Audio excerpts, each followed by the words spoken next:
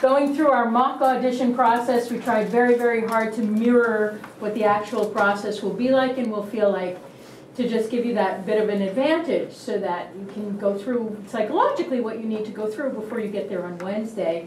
And I just couldn't be more proud of each and every one of you.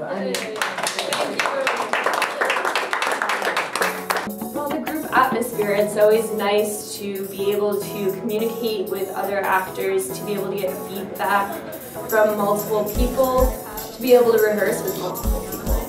Meeting all the actors, they had a bunch of their success stories kind of come in and talk about their experiences of acting in New York. But just being in New York and like feeling the energy. Yeah, I'm nervous, excited. Was just wonderful.